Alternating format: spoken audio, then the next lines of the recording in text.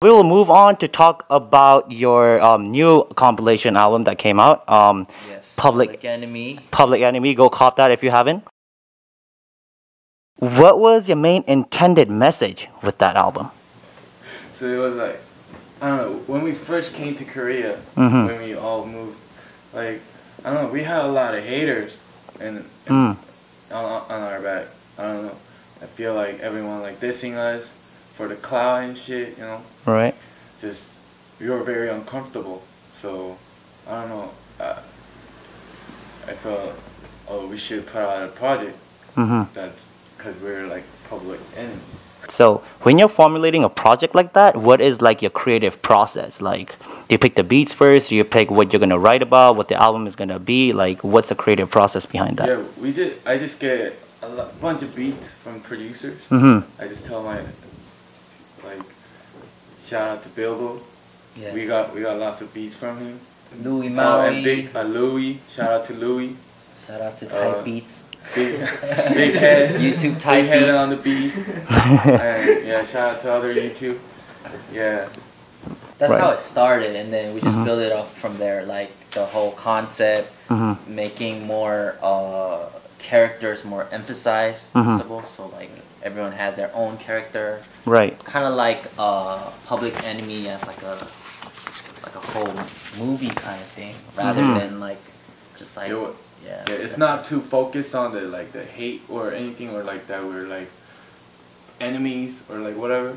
Right. But we just wanted. There's a Korean movie called Public Enemy. Right. And or rap group in America. But it's nothing like that. It's like we just wanted our kind of like a story or a movie or a film, whatever, and like have our own story behind it. In this album and in just your music in general, there are like a lot of recurring themes of obviously gold chains, icy wrists, cars. You know, you guys are just having fun. You know what I'm saying? Flexing everywhere. But at the same time, it's grounded by a real message of hustle and the fact that there is struggle before you get all this icy chains. So in track 1 in Snow Nafla, you say I put my life on this mic. I gotta work on a winter, snow on my wrist, dazzled by the icy piece. But then you do say after, keep focused, my footsteps. I gotta work on the winter. 손목에는 눈시계가 눈이 부시게 애쉬야 주시에 나의 발걸음. So there's always that dichotomy between not just flexing, but there is actual work going on. So what is the message that you would give to those kids who actually just see you guys and think this is just easy and it just comes easy? Well, that's how I thought of the rappers first of all. Like how the fuck they have all the chains and shit. And Right. in order to get those chains, now since I'm in the same footsteps, Right. I could see how like hard work you have to put in and stuff like that, and just you gotta grind to flex, you know. So, Exactly. Yeah, that's all you gotta do to the audience. You need to grind to flex. So in this album, right, I thought Cadillac was probably one of my favorite records in there. I just wanted to know what all y'all favorite tracks were in that album, just personal favorites. Well, for me, it's Ooey because I'm on the hook and I pick the beat. Right? Public Enemy. Public Enemy. Because he picked the beat. Right?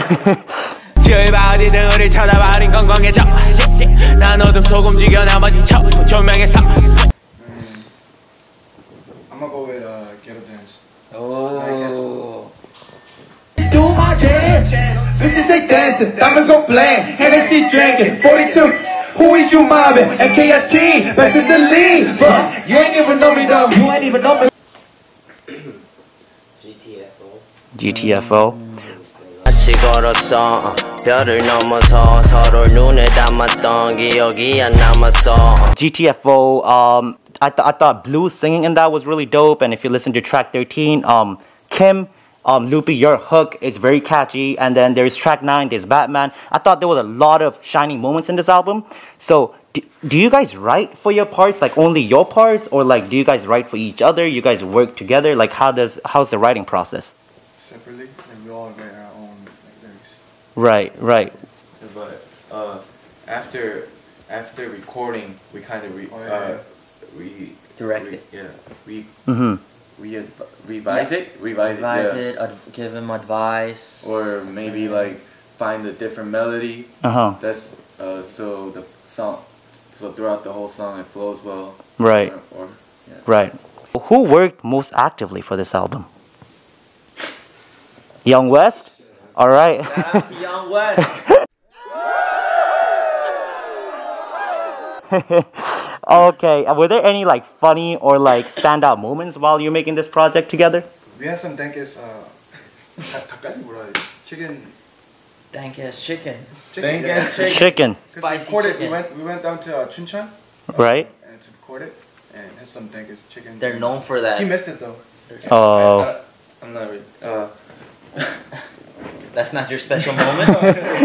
Well, my special moment was the recording the room, not the studio, not the whole studio, but the recording room was mad cold.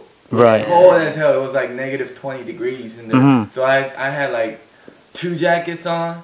Right. Like everyone had 2 jackets on, and like we recorded, but it has like a big ass nice view of like snowing and everything. Right. That's why our first track is called Snow. Let it snow on them folks. All this bread, all this bread, but no ham. Yeah, that was a good moment because that we went to like this.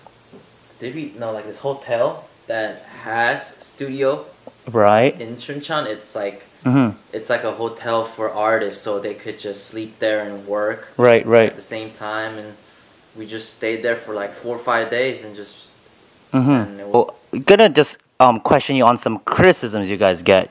So some of the people say that while your individual skill sets, like individually, you guys are just amazing, but your synergy as a group doesn't really translate as well as your individual talents. What do you think about that? Or do you think it's true? If it's false, like, what are your general thoughts about that criticism? I don't know, cause I think we had fun. I had fun. Right. We had fun. As long as you guys have fun, you don't really care what other people think. True. Okay, next question.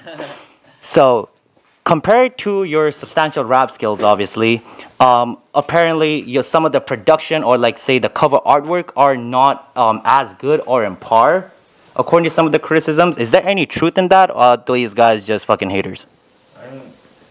I mean, you can't always satisfy everyone. That's Facts. why I think. I mean, there's always gonna be haters. Mhm. Haters gonna hate. Yeah. Mhm. I mean, ain't going ain't. Fuck is haters, cause they ain't. Haters cause they ain't. Haters gonna hate. And ain'ters gonna ain't. So they say Super B dissed Luby and Coogie's Bakery. Are there any truth to it? What do you think? Do you think he, Super B? Do you think he dissed you, or are these just guys just trying to, just make shit from nothing? I don't know. Well, I think they can do shit without me.